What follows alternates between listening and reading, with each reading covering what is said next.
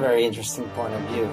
That you don't have to feel always the same before the game. Or it's impossible. It's impossible. I think that's because obviously we play a lot of matches during the year, so it's impossible to feel 100% every time. So you just need to find a way of coping those feelings before the match and still performing well and playing well.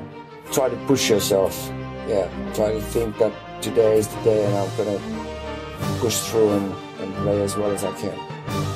And the base work that I've done has actually been rather good, I suppose, and made my body strong the right way so that I haven't had many injuries and I've been really healthy basically because of that. And then